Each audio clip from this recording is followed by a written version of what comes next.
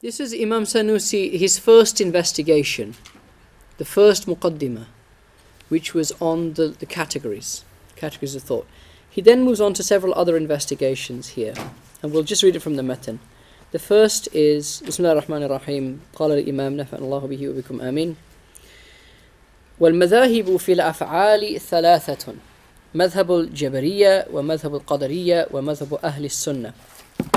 He says, in relation to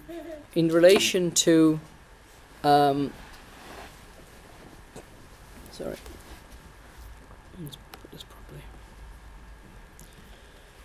Allah. Yeah.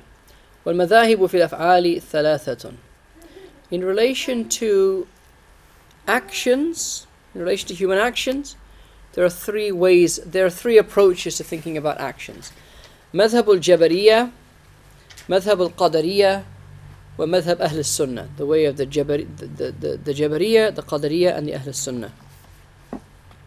فمذهب الجبرية وجود الأفعال كلها بالقدرة الأزلية فقط من غير مقارنة بقدرة حادثة. According to the Jabariyya, all actions exist only by virtue of the pre-eternal power.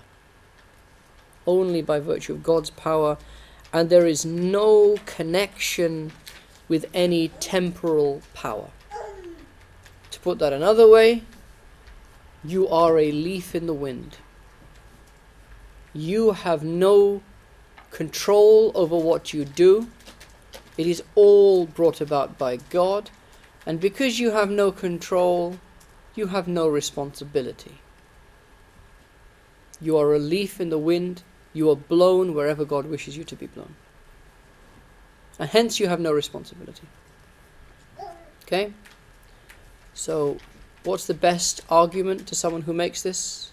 Who makes this argument? Beloved of the Umayyads, beloved of the Umayyad rulers. This particular argument, because they could sit there with the dancing girls and the wine in their hand, and when the ulama came to admonish them, they would say, what do you want me to do? This is God's will. God is doing this. Why are you blaming me? Why are you telling me anything? This is what God has willed. What was the response? Huh? A tight slap was the response. A tight slap. Yeah? Oh, how dare you hit me, gods. You say, why are you blaming me? It was God's will. I didn't have any control over hitting you. God made me do it. Why are you blaming me? Right? Or to put it in there, that's the Maulvi Sahib answer. Right? But we'll come on to the more sophisticated answer in a sec. But just a question here. How would they explain the problem of evil then? By the inverted commas, God is the evil God. How do we explain it? When we explain that it's willed, and then we've got nuances from that. We don't even start with that. We start with the definition of evil. First, you have to define. If you want to talk about the problem of evil, first you have to define evil. But let's come on to that. Let's not, because time is going on. We'll no doubt that will be an interesting discussion for one of our grand diversions.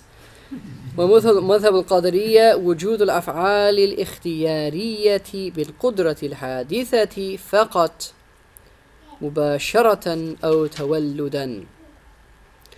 The madhab of the Qadariyya, so the absolute predeterminists and the absolute free willers or indeterminists.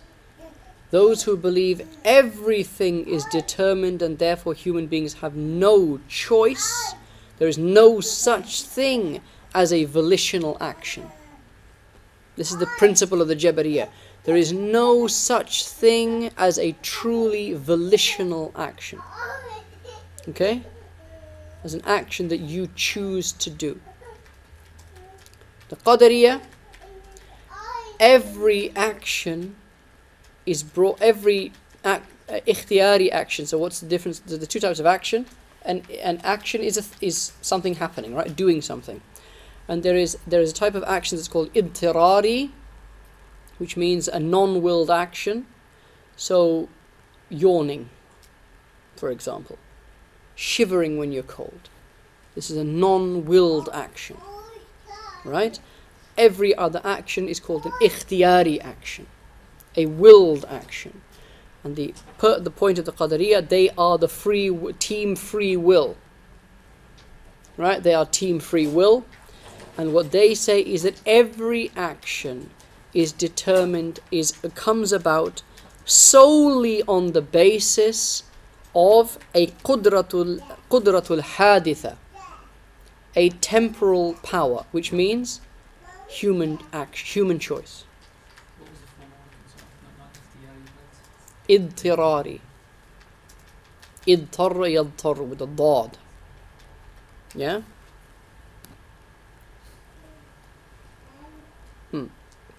That is to say, God does not have a say in what you do. Allah does not have a say in what you do. Okay? This comes about either mubasharatan or tawalludan. Either in and of itself, or as a result of other processes that take place. So you choose what you do, you choose freely. God has no say in it. Either on a whim, or because of various processes that take place in the mind, if you like. Okay?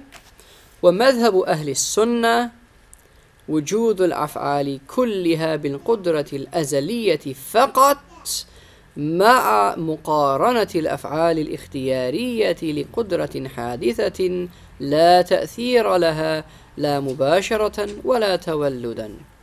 The principle of the Ahl Sunnah, or the way of the Ahl Sunnah, is at root agreeing with team destiny. At root, it's agreeing with the Jabariyah. Okay?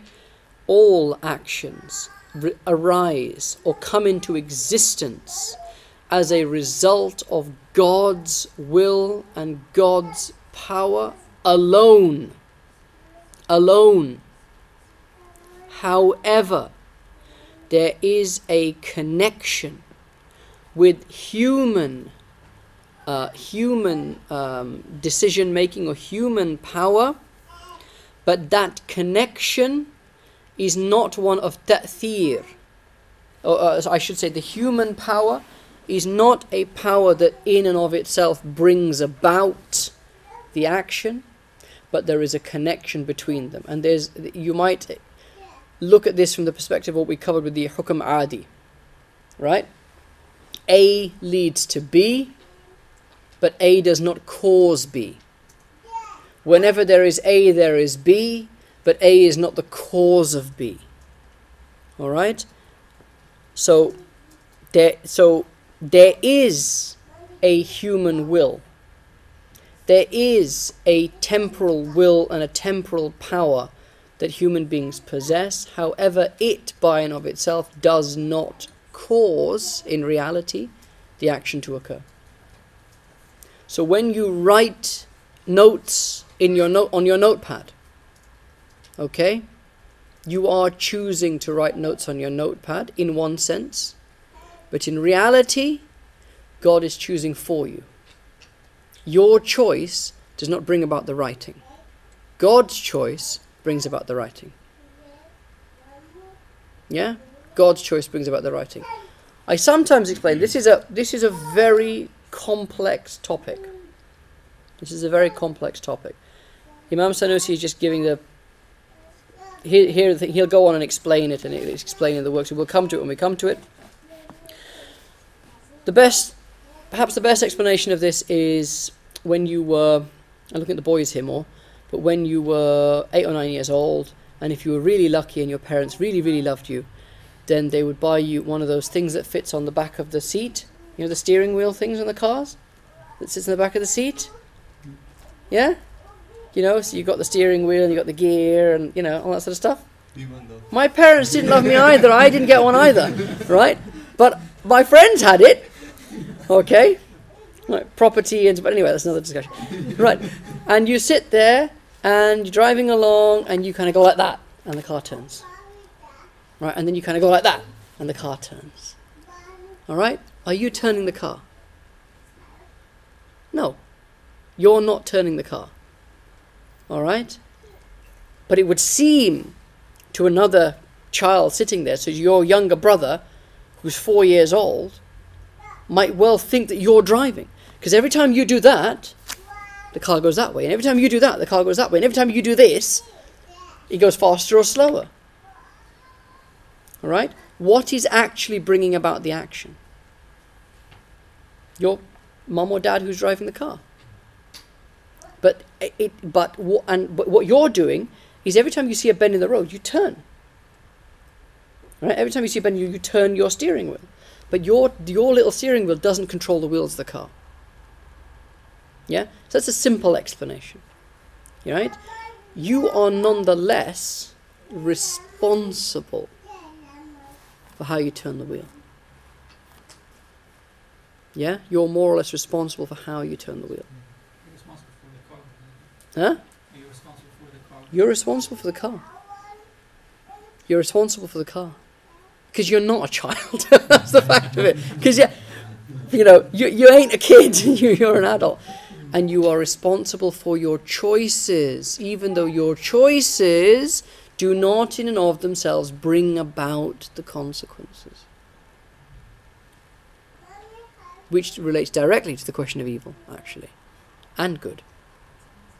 Yes, Atif? I was just about to say, Oh, because suppose that we were the children in the back of the car. Our responsibility, I thought, lied in have a judgmental reaction and what we would do. But where the car goes... Right, so here's the thing. Here's the thing. You get in the car, and your daddy, who really loves you, has bought you this thing.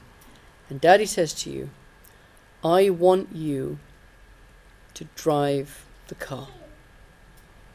Okay? Every time we come to a turn, I want you to turn the steering wheel. Right, left. Every time we come to a traffic light, I want you to pull the thingy down.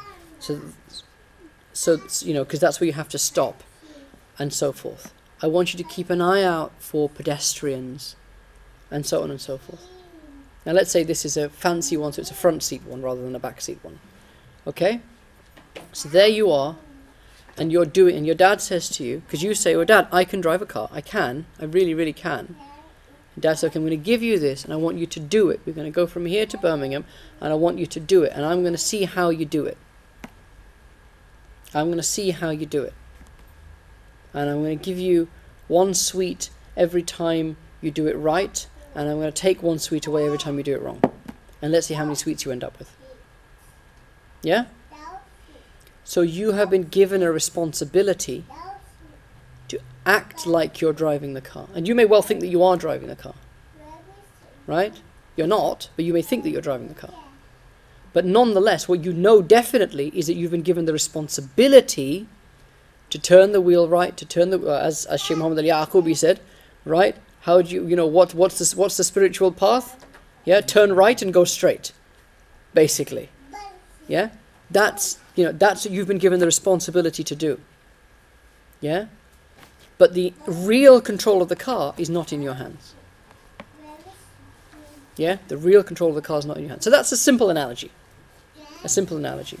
So there are 2 things going on. There is the game, and then there is reality. Allah is driving reality. You and I, we're in a game. We're in a game, but we are responsible for the choices we make in the game. Yes, I'm sure if I knew more about video games, I'd be able to give you a good video game analogy. But I've always been rubbish at video games. From the time I was small, I was rubbish at video games. And I haven't played a video game for like 20 years, so maybe I would have been able to give you a good video game analogy. I can already see Osman forming a video game analogy. It's like Call of Duty, remember? Yes, go on. So when the Imam is talking about Ahl Sunnah, is he including the Mu'tazila? No. No, he's not. But the Mu'tazilis, on this matter, the Mu'tazilis don't have a huge difference of opinion. The Mu'tazilis aren't different on everything, obviously. Here, the difference and why he's mentioned those specific groups is that the difference is manifested on one side you've got team free will and no responsibility. On the other side you've got team free will and full responsibility. On the other side you've got team destiny and no responsibility. And in the middle you have us, which is team destiny plus responsibility. Yeah, effectively. And that's where the difference kind of shakes down. Okay. وَأَمَّا الْكَسْبِ. This relates to the topic. As for kasb, the acquisition of the moral consequences of the actions that you take, despite the fact that they don't do anything. Okay? فهو عبارة عن تعلق القدرة الحادثة بالمقدور في محلها من غير تأثير. Kasb refers to driving the toy car. Okay?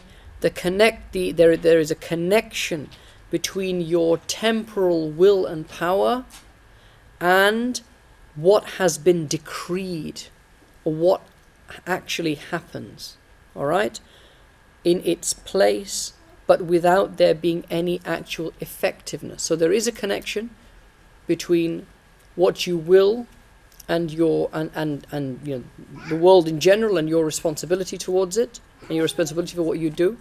But there isn't actually a causal connection between the two. The causal only God causes. But that's the point. Only God causes things. And that's the meaning of Inna Allah ala kulli shay'in qadir. God has power over every shay. Over each and every shay. Over each and everything that occurs, God has a power over it. Yeah? There.